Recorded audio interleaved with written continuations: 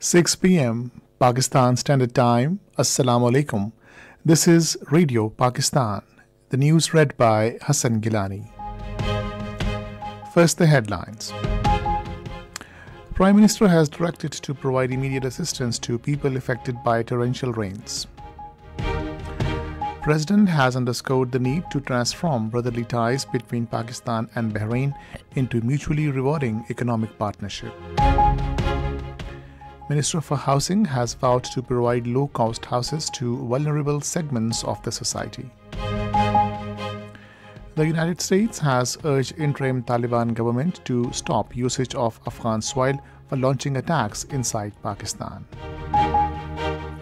Pakistan has denounced Indian authorities' decision to declare Jammu and Kashmir People's Freedom League and 4 factions of Jammu and Kashmir People's League as unlawful associations. 93 more Palestinians were martyred by Israeli forces during the last 24 hours in Gaza. And now the news in detail.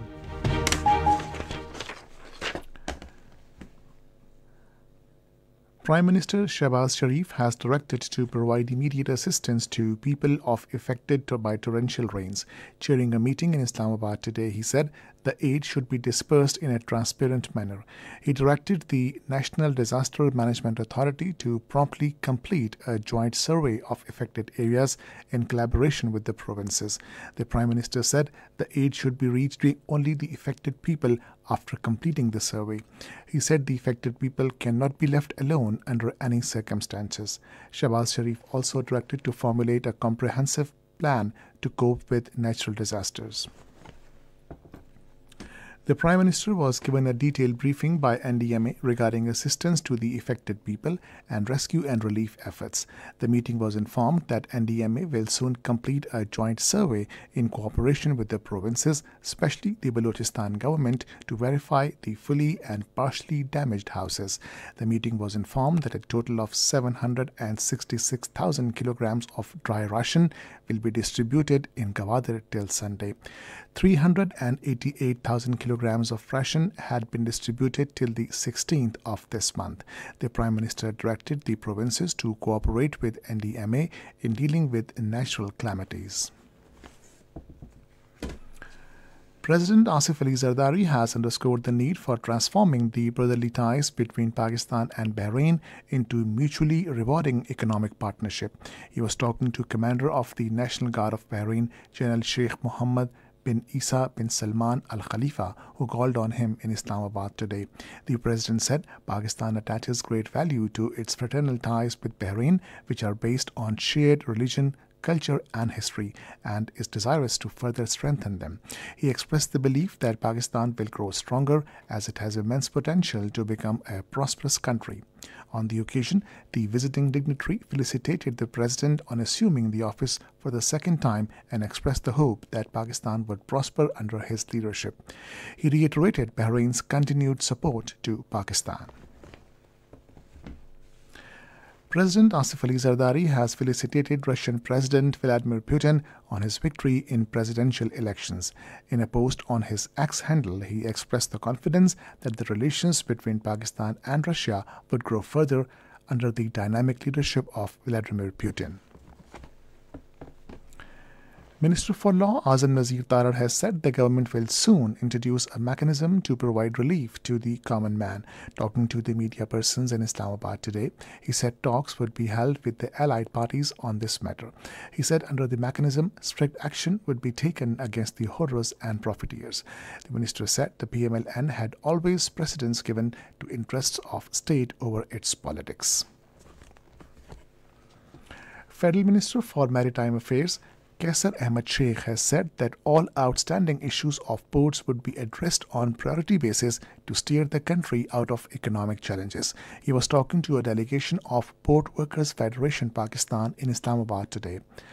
Kaisar Sheikh said exports through ports would be enhanced with the best policies of the government. Minister for Housing and Works Mia Riaz Hussain Pirzada has said that the government is committed to provide low-cost and affordable living opportunities to the poor and vulnerable segments of the society. Chairing a meeting of the Federal Government Employees Housing Authority in Islamabad today, he emphasized the importance of ensuring that plots are allotted strictly on merit. Riaz Hussain Pirzada urged the identification and removal of any irregularities to uphold transparency in the allotment process. This is Radio Pakistan. A tripartite agreement has been signed between Pakistan, USA, and Saudi Arabia to revolutionize healthcare delivery. The agreement has been reached between Infotech Group, Pakistan, Valerian Systems USA, and Obecan Investment Group Saudi Arabia during the LEAP 2024 Tech Conference in Riyadh. The agreement aims to introduce digital health platforms and usher in a new era of innovation. Scrutiny of nomination papers filed for 48 vacant seats of Senate concluded today. Revised list of candidates will be issued on 26th of this month, while candidates can withdraw their nomination papers by 27th of this month. Polling will be held on 2nd of next month. An accountability court in Islamabad has acquitted former Prime Minister Nawaz Sharif's sons Hassan and Hussain Nawaz in the Avonfield flagship and Al Azizia cases. Accountability Court Judge Nasir Javed Rana announced the reserved judgment in Islamabad today and accepted the acquittal pleas of Hassan Nawaz and Hussain Nawaz. The United States has urged the interim Taliban government in Afghanistan to ensure that terrorist attacks are not launched from their soil. Answering questions during a regular media briefing in Washington, Principal Deputy Spokesperson of the U.S. State Department, Vedant Patel, said Washington deeply regrets the loss of life and injustices sustained during the attack in Pakistan. He urged both sides to address their differences. The U.S. Deputy Spokesperson said the United States remain committed to ensuring that Afghanistan never again becomes a safe haven for terrorists. He said Washington is in regular communication with Islamabad through counter-terrorism dialogue and other bilateral consultations. Pakistan has denounced the Indian authorities' decision to declare Jammu and Kashmir People's Freedom League and 4 factions of Jammu and Kashmir People's League as unlawful associations. In a statement, Foreign Office spokesperson Mumtaz Zahra Baloch said Pakistan also rejects the decision to extend the ban on Jammu and Kashmir Liberation Front Yasin Malik faction for 5 more years. With the fresh notification, a total of 14 Kashmiri political parties have become outlawed in Indian illegally occupied Jammu and Kashmir. The spokesperson said the affiliates of these parties were also facing persecution. All-Party Hurriyat Conference has raised serious concerns over the worsening human rights situation in Indian illegally occupied Jammu and Kashmir. The APHC, in a statement in Srinagar, pointed out that India's Hindutva policies pose a direct threat to the peace of entire South Asian region. The APHC urged international human rights organizations to pressure India to release more than 4,000 illegally detained Hurriyat leaders and activists from Indian jails. 93 more Palestinians have been martyred and 142 injured in the last 24 hours as Israel continues its onslaught on the besieged Gaza Strip. In a statement, Palestinian Health Ministry said around 32,000 people have been martyred and over 73,000 wounded by Israeli attacks in Gaza since October last year. And finally, the weather. Mainly dry and partly cloudy weather is expected in most parts of the country during the next 12 hours. However, light rain, wind with thunderstorm and light snowfall over hills is likely at isolated places in Gilgit-Baltistan and Upper Khyber Pakhtunkhwa during night hours. And now the headlines once again. Prime Minister has directed to provide immediate assistance to people affected by torrential rains.